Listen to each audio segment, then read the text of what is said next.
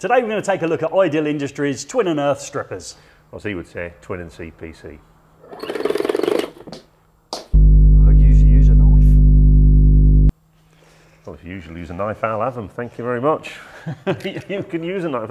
That's what you'd normally do, is it? In a previous life, yes, I was fond of the knife. However, I think by the end of this video, you can see that I'm quite fond of these now, yeah. Yeah, and we've featured these a lot on the channel in our videos, because we've been using these for about the last 6 months, actually, extensively. So we thought it's about time we actually did a review so we can share the fun with everybody else. Right, so we've got a selection of cables in front of us. We've got twin and CPC, twin and earth cables. We've got a flat flex. We've got single stranded cables as well. I'm going to put it through its paces. So first of all, let's just do a little bit of technical stuff. It goes up to 2.5mm squared cable. Is that correct? On the conductor size, yes. It does, and that's about 12mm in diameter for your twin and CPC cables. Yeah, so we think it'll cope all the way up to twin and earth, Gary. It'll cope all the way up to your flat 3-core earth. Yeah, okay, fine. Or 3-core CPC. Well, okay, if we don't get too confused. Right, so we're going to bring hand cam in because we just love doing this, don't we? Okay, so let's bring hand cam in. Where are you going to start? I'll start, well, we'll start with the 2.5. 2.5. Now, we've got a couple of selections of different 2.5s here, so let's be careful which one you choose first. So let's test it out, Gary, on a known cable. We've got our Doncaster cables, twin and earth here, that we use a lot of. Okay, yeah, we like that. So here's our ideal stripper. Yep. See that mechanism there? Ooh, we like a mechanism. Ooh, look at that, yes. Yeah, so let's bring the cable in. You can see you can go all the way through the body of the stripper. Okay. So if you get the strip back a lot, say you're doing something in the consumer unit, you can just keep on pushing that up there forever. Okay. So let's just go at the end. Let's get a nice close up. Yeah. Oh, it's quite satisfying, isn't it? Nice and easy. Yeah. And go back in for the conductors. There you go. Strips both of them at once. Yeah, I like it. So that's Doncaster cables. We need a little cross-reference. What's the second 2.5mm Well, I think you've been clearing out your garage, Gary, because I found some AEI cables here. A little bit of electrical industry trivia. If anyone knows what AEI stands for, bang a comment below. Okay, still blue and brown though, yeah? Still blue and brown, but they don't make cable anymore. So this is... it's a little older then. A little older, but let's, yeah, it might be good to see it on an older cable. Okay, pass it in. Yeah. So again, pass it through. Okay, let's have a look. Yeah, and then see how much French chalk. Ah, look at it. Yeah, slips off again. Go back in for the inner conductors. Yeah, no issues then. Nice. Something quite satisfying about it as well, isn't there? So that's the 2.5mm squared cable. It goes up to 12mm in diameter. I mean, in other words, the width of the cable. Which cable are you going to go for next? Well, let's go at the opposite end of the twin and earth spectrum. Okay, going for 1mm, yeah? Here's the 1mm. So again, just slip it through. So pass it through lighting. You might have a longer length required. Again, yeah. Obviously, the ease of removing the outers down how much chalk in the cable. Absolutely nothing to do with the tool. Yeah, so again, let's go back in for the conductors. Inner conductors.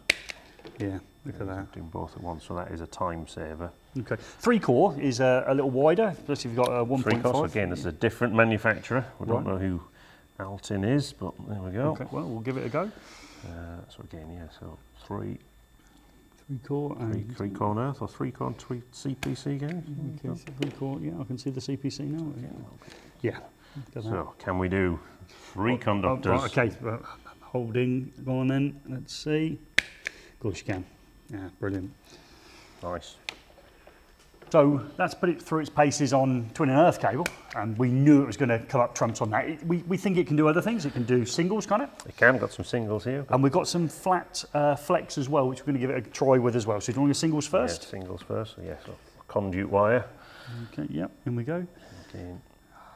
Yeah, look at that. Nice and easy. Yep.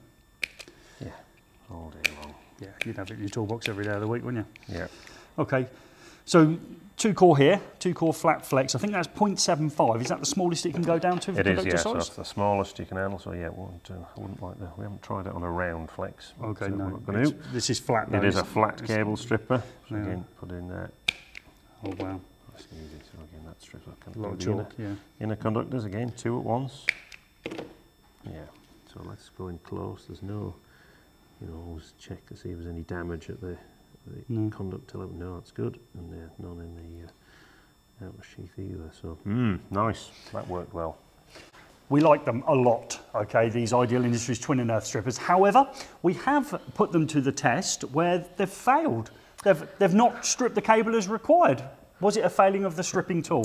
No, we think it's the cable because, yeah, even you struggle, Gary, with your proven knife method. Okay, yeah, I can get it off with a knife, could I?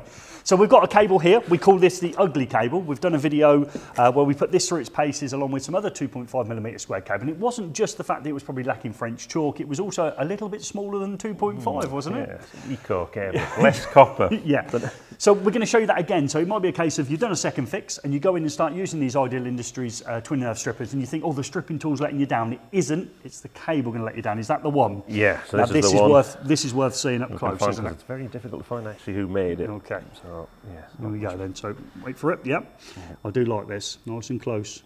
So, wonderful. That's a nice trick. You've got all the inner insulation and the outer insulation off in one go. Do you want to do it again? Let's have another go. Let's have a little look. So, yeah, it's not the tool. No, and that's and you proved the same when you used your knife to try and strip it. Yeah, I mean, I don't want to go through that process again. It was really, really difficult to hack bits of the outer PVC off. It's the cables issues, not the stripping tools issue. So we've done twin and CPC cables.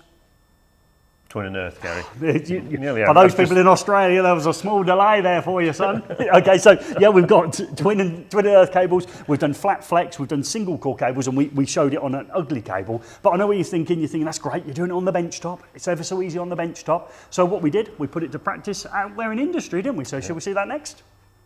So let's put them to a test in a real life situation. So we're into the box. Gentle squeeze, you can see how much cable's come through, got plenty of cable there for a second fixing.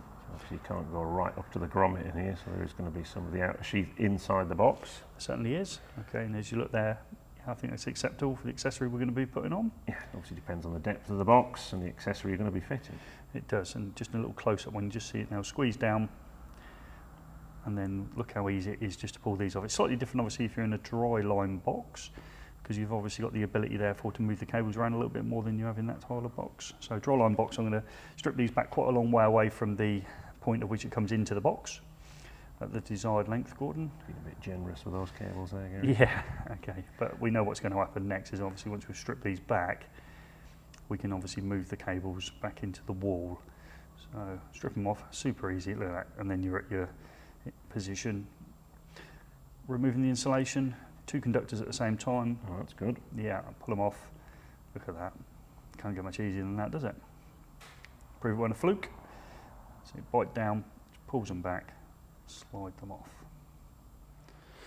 This tool will speed up this, Gordon, doing the old downlights. Yeah, that's straight in. It's good how the cable actually passes through the body, so you can get right the way up the cable there. Yeah, slide them off, and of course we've got the ability then just to nip the conductor insulation off as well, depending on the length required for the downlight. Again, it's 2 conductors at once, which is a big time saver. It is. So there we have it, didn't we? You made that look easy, Gary. Thank you, thank you. That's because it is easy.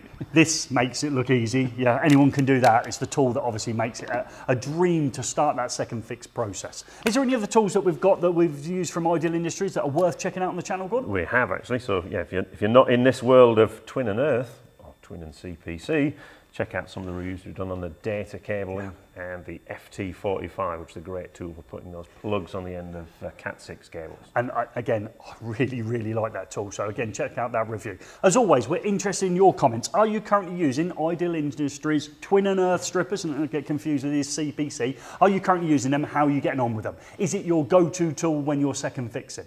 Are you thinking about getting a set? Please leave those comments below and we'll try and get back to as many as we can.